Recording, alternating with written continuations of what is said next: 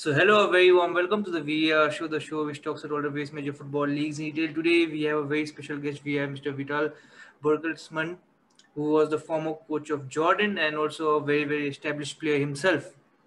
So first, I would like to thank Vital for coming on the show, taking out time from his schedule and coming and like honoring us with his presence. Thank you so much. And I would like to begin by asking you, how are you? And like what have you been doing these days?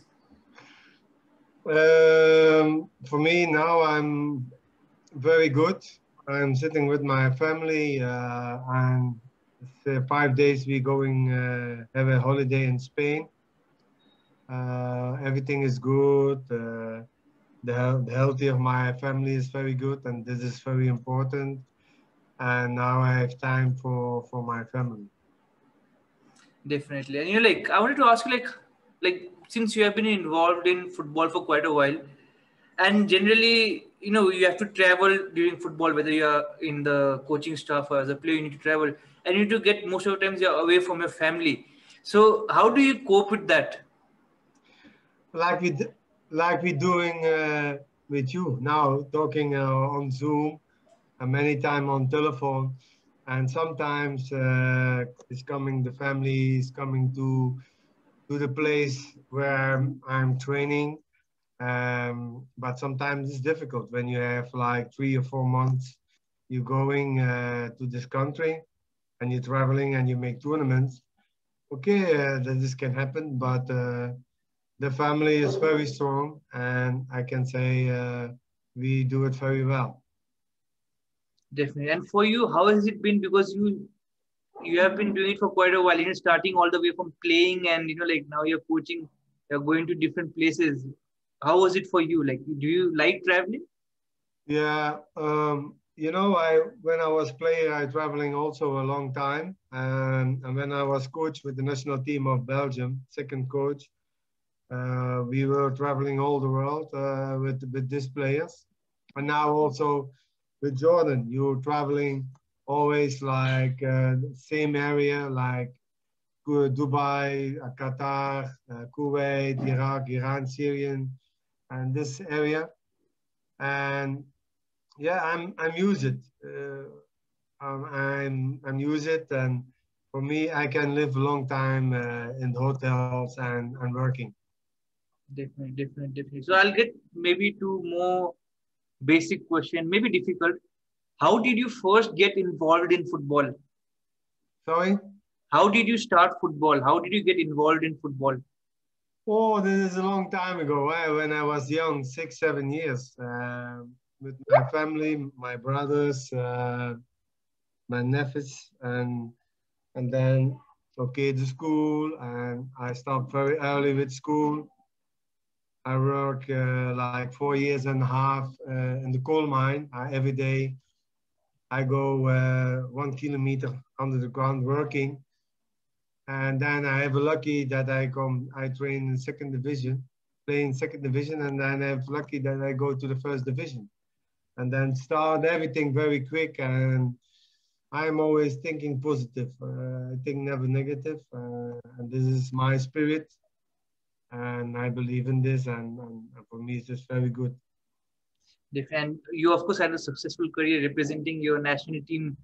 I think that is a success. I think everyone would want to dream of, like going in any country, would want to represent your national team, and you have done that. So I wanted to ask you, like, when you were playing, did you always want to be a coach when you were playing? Well, you don't know it. I played till 41 in the high level in Bruges. And then I stopped 2 years, and then starting with coaching, and then I started with the national team of Belgium 4 years and a half. And then I worked 3 years and a half with Jordan.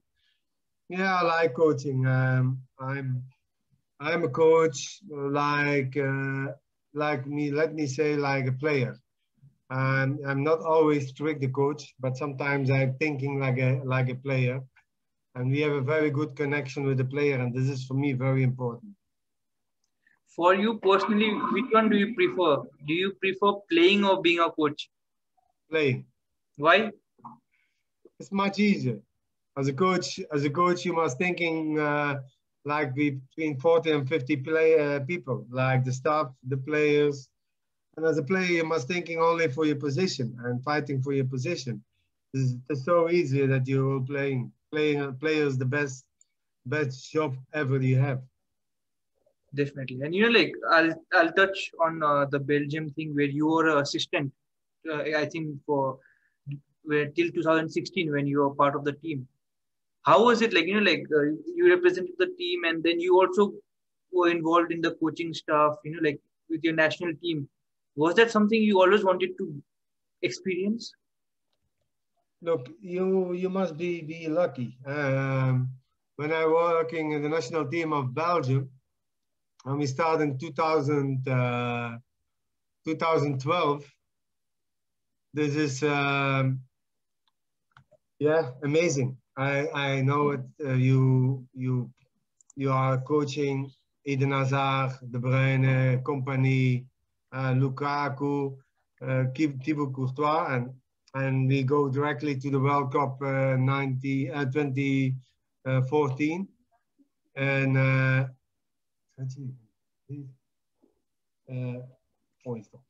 oh, my wife's talking always too much. No, not a problem. Not a problem. And now we're starting make a good tournament. We are the youngest team in the World Cup in Brazil, and yeah, we make amazing camp. We are quarterfinal. We lose against Argentina, and then there comes the big tournament in Europe, EK, and we lost, and everybody was disappointing against Wales. But this is football. You can win against bigger teams, and you can also lose against small teams. And this is what I so like in football. Never, you know when you win or you lose. And you know, like after that, you went to Jordan, and I think it was very drastic change. We're coming from Belgium to Jordan. How did that happen? Yeah, they called me. First, I was helping Jordan as assistant coach. And after 1 month, they saying, no, you must be the head coach. You say, okay, that is good. And then we starting a camp for the Asian Cup, and we make a lot of good Asian Cup. And I was thinking, starting on the ranking 134 or 37, and we make a good results. We play good. Tactical, we are very strong. We have much. When you see also now, they don't score against us. Many clubs now also in 10 games we have 3 goals against us. There's nothing, and this is very important.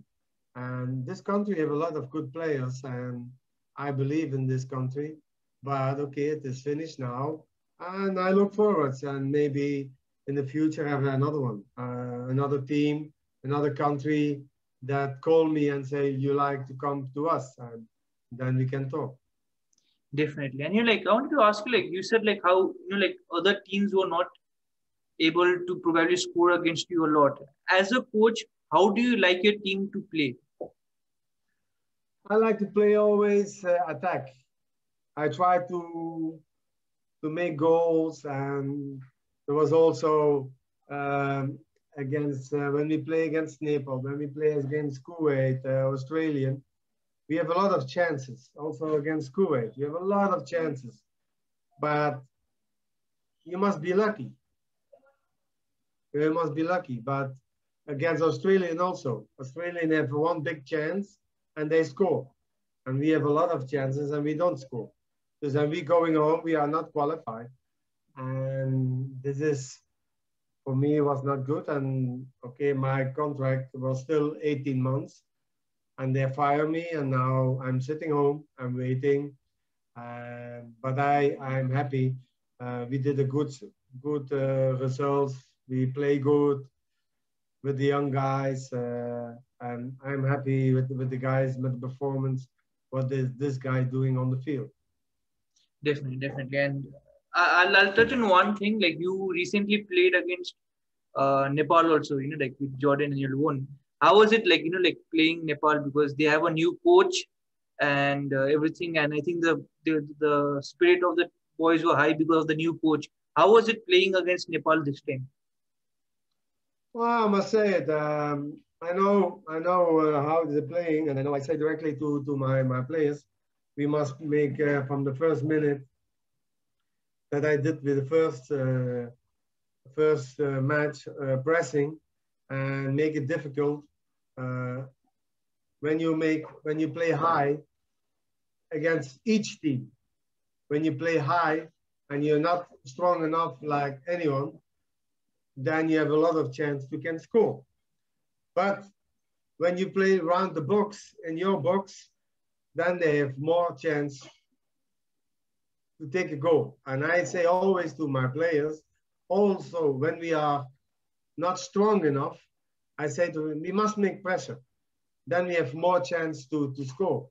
And they did it against Australia, Kuwait, Nepal, against, we play against Paraguay, we play against Slovakia, everybody, we did it. And we score always against this team. And you must more believe in yourself than not only thinking on defense. When you only thinking on defense, then you have always a goal inside. No, yeah, that actually makes sense. I wanted to ask you, like, during your time with Jordan, I think you faced two different. I think you faced Nepal twice with two different coaches. Yes. So, was there any difference in the playing style between the two? Like you feel? No, I know they play 4-1, 4-1, and the midfield player they come inside. And okay, when we play high, then they have not the chance to have the score. They have one chance in the second half, and that's it. But you must believe more in your quality of your players. You must give it the good confidence and say to the player, you can score also. Like any team, they can score. But when you're only thinking on defense, then they will kill everybody. Then on one moment you make a mistake. But I see many things. The team of Nepal in the first match and in the second match, physical, they are very strong. Nepal physical are very strong. And you must score very quickly. And that we did. And I'm happy what my guys did against this team, but it's not so easy playing against Nepal. It's not so easy. When you're not score early, it's very difficult. Definitely. And I wanted to ask you, like, in the group itself, like you had Nepal and maybe Chinese Taipei who were a little bit more off compared to the others. And in the other side, you had Australia who are heavyweights who can, like regularly participate in the World Cup and have many players who play around the top leagues in the world. How is it playing these two different sets of, like teams in the same group? Like, how do you like motivate the players, because they have to be up against every opponent? So, like sometimes you are playing maybe someone who is weaker than you considerably, like maybe Nepal or maybe Chinese Taipei, which are not very strong compared to maybe Australia. How do you motivate your players in that manner? Look, I say always to my players, each team, you must play against Barcelona. Barcelona, Real Madrid, like that. You must focus on this. And this is very important. Also, when you thinking we're playing against Nepal and we're playing against Taipei, it is easy, then you kill yourself. And you must do it in the first minute. Let's feel it. We are here. We need this. We need to win against this team. And it's the same what I'm doing against Australia. Australia is a very strong team, but I say also before the match, when you are afraid to play against Australian, stay inside. Come not outside. Then I take another player. You know what I mean? And this is my spirit, what I give to the players. Any player have quality. Everybody have quality. Also the players of Nepal, the players of Taipei. Every player have quality. But you must put the quality out this player. And I am a coach. Sometimes I'm not a coach. Sometimes I like a brother of the players that they can talk openly with me, and I feel good inside of this, and they listen very good. They know also I work with big players in the world, the biggest players in the world. I train the biggest players in the world. This they must listen, otherwise I put them on. Yeah, definitely. And like when you say like, I'll touch on one more topic. Like going back, you were in charge of like the Belgium. You were the assistant, and like you had huge names under you during that time. But something that has been raised, like over the time, is like they have not been able to perform extremely well according to what they have. Like, what do you think is going wrong? Because they are all winners. They are one of the best teams in the world right now. What do you think is not happening?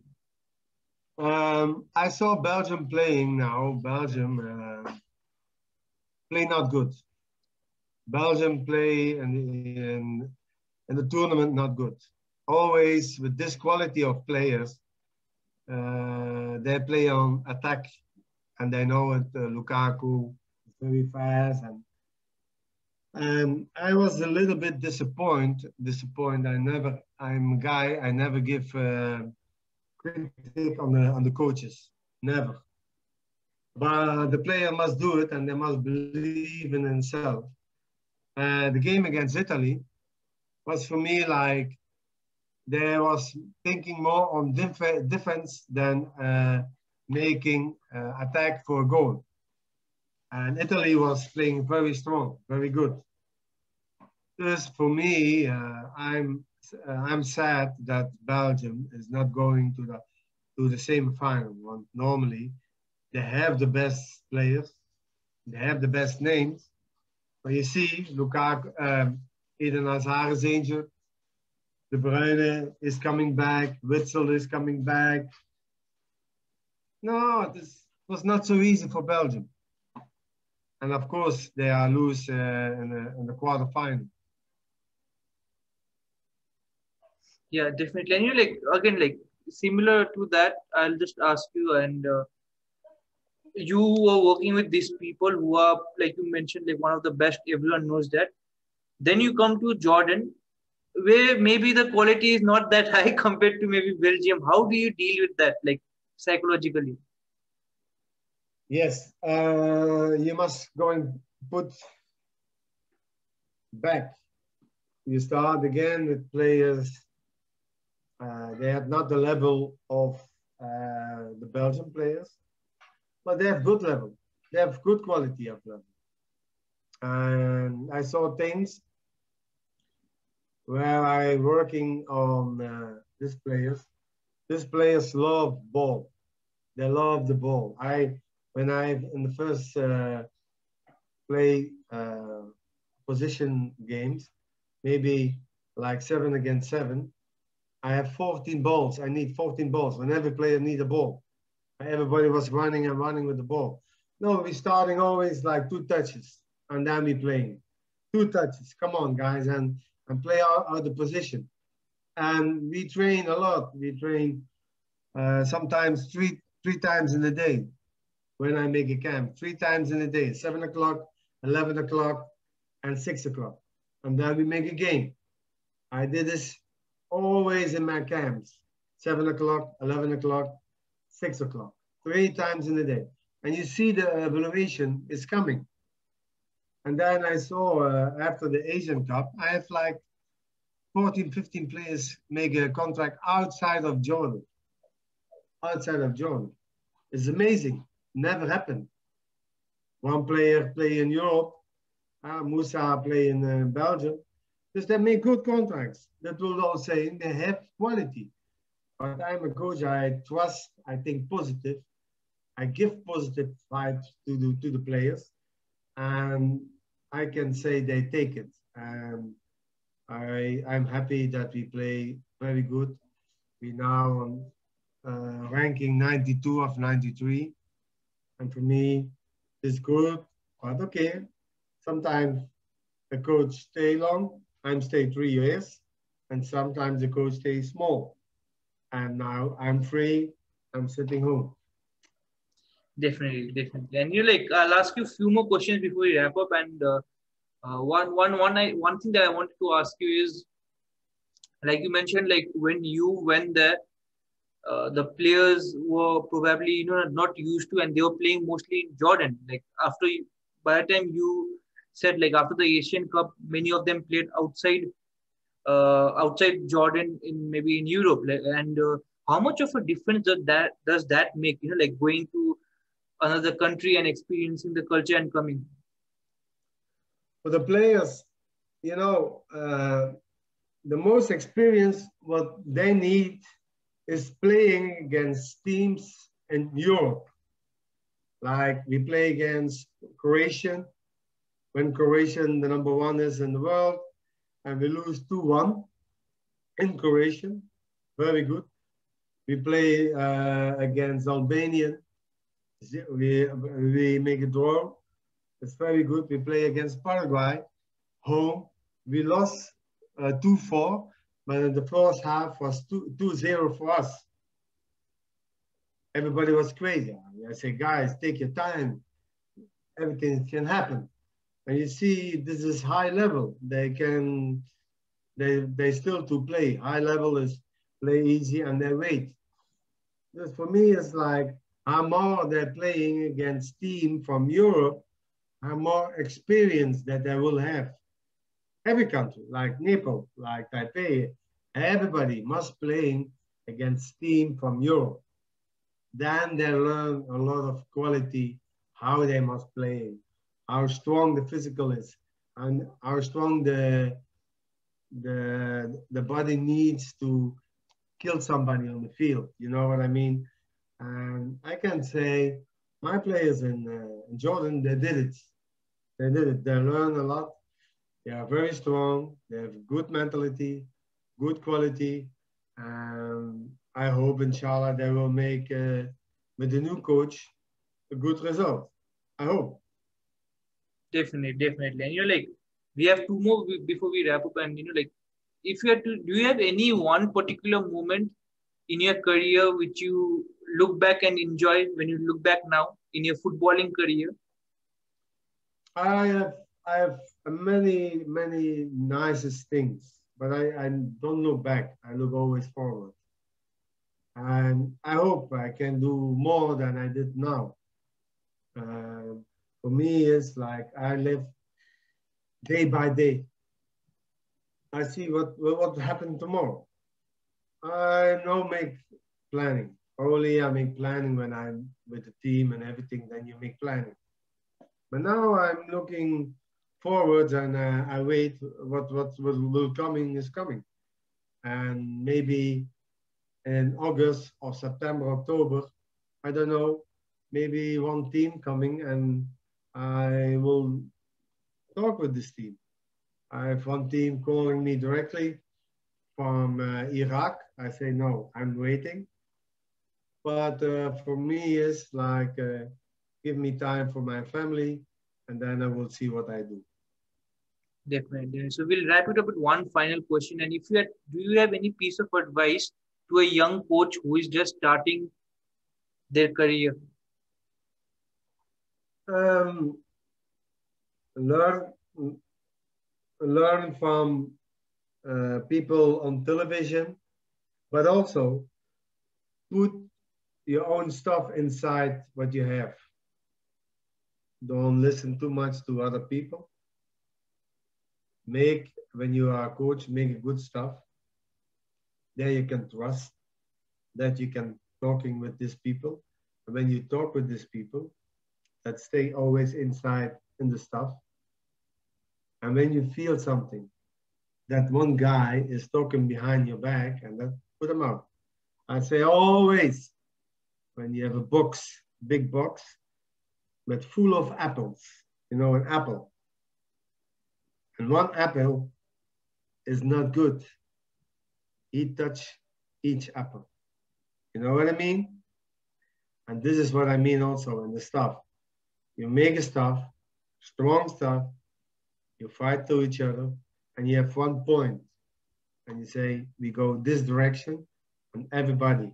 And when something has happened, stay in the stuff. Definitely, and I hope that helps a lot of anyone listening. And like it's just general life advice. Also, it's a very good thing to have people whom you trust around you, and Yes, that. very important. Yeah, and like on that note, Vidal, thank you so much for talking to me, and I wish you all the best, and hope to see you back again soon in the touchline. Who And knows? Who knows? Who yeah, knows? yeah, definitely. Inshallah, what's happening? Maybe I come to Nepal. Who knows? Yeah, definitely. That would be amazing too. So, hope to see you soon again. Until then, take care, stay safe. Bye. Thank you, and good luck for everybody, and be healthy. It's very important. Thank you so much. Bye-bye. Bye.